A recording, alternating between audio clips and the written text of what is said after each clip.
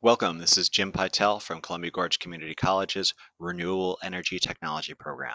This is EET 121, Digital 1. Today we're going to discuss the Nand Gate, which you guys are intimately familiar with because we keep on using them. There's a reason why we keep on using them. It's a very universal gate, and it in combination with a NOT gate or an inverter can, as we'll see in Chapter 4 and in your labs, can be used to create pretty much anything. Okay, so what is a NAND gate?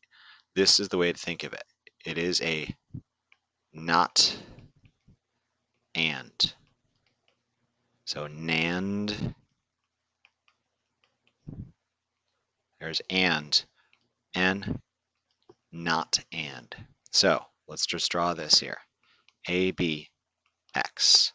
So for an AND gate, when this is an AND, 0, 1, 0, 0, 0, 1, 1, 0, 1, 1. For an AND gate, we would have this truth table, whereby the output X is equal to high only when both inputs are high. So a not AND, i.e. a NAND, is the opposite of the output of an AND. So the opposite of an output of an AND is a 1, 1, 1, 0. So a NAND is anytime both inputs are high, the output is low. All other occurrences would give you an output of high. Okay, so let's draw what a NAND gate looks like. A NAND gate looks like a regular AND gate, but it has a negation bubble on it. That is very important. You need the negation bubble on it. And it has signals coming in,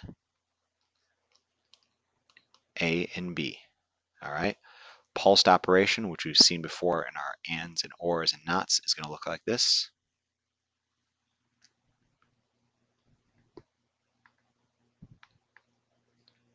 We've got A and B that look like this, and we got an output X here. So, starting at the very occurrence, both are low. According to our truth table, our output would be high. The next occurrence, A is high, B is low. So you're also going to get a high.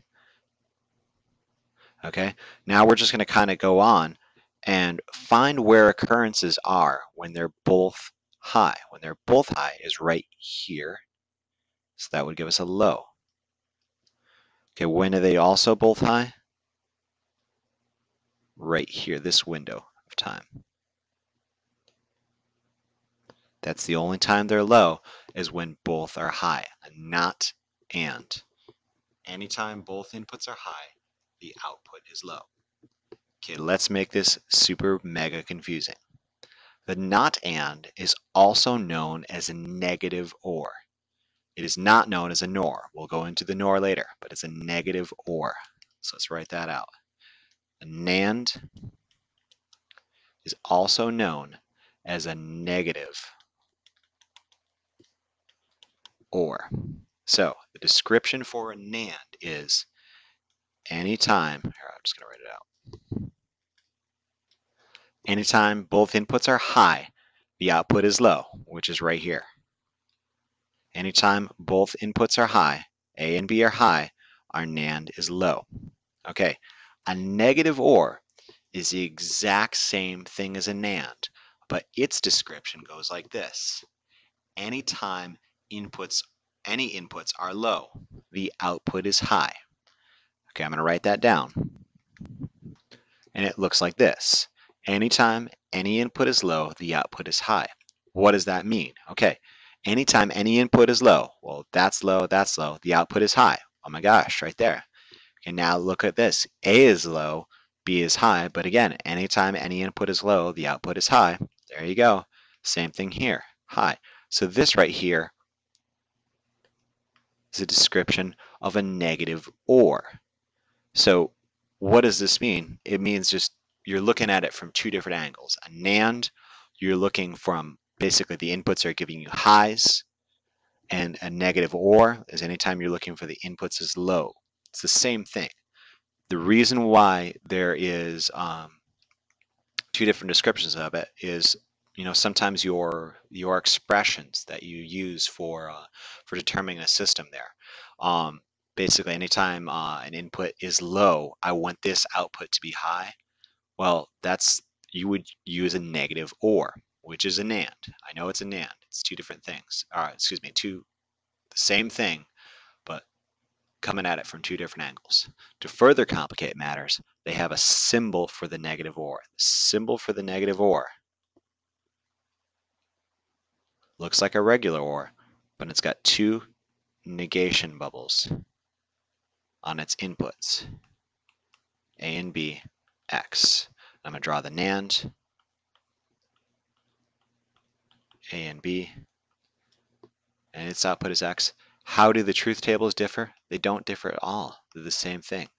A, B, X. Okay, look at it from both perspectives here. Anytime both inputs are high, the output is low.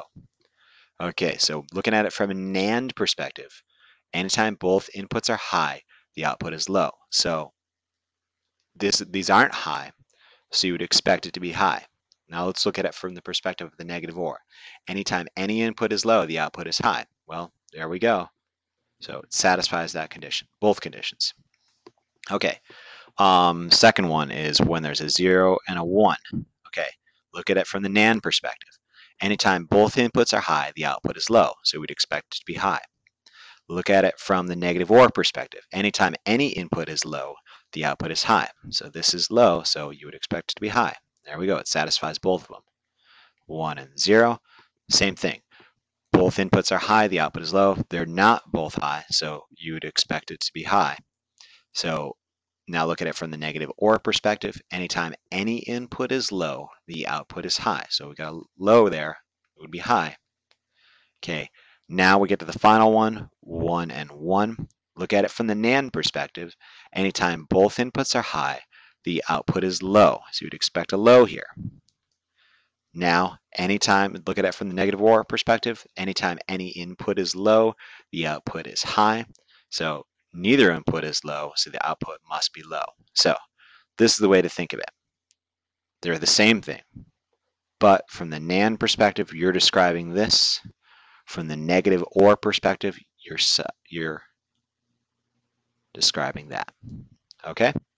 So let us talk about, actually, let's just go into the next, actually, no, we need to talk about the Boolean expression of this. Sorry, guys. Okay, Boolean expression of this guy right here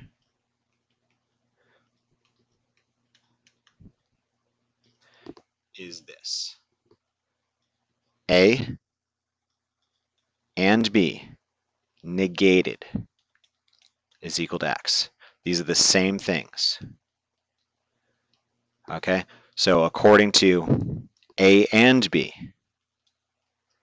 remember A and B, just doing our regular and. 0, 1, 0, 0, 0, 1, 1, 0, 1, 1. A and B we would expect to be 0, 0, 0, 1. But now it's negated, not A and B. So we negate this thing. Negation of a 0 is 1, 1, 1. Negation of a 1 is a 0. So this is the NAND, or the negative. Okay, we are going to move on to the NOR, which is different from the negative or.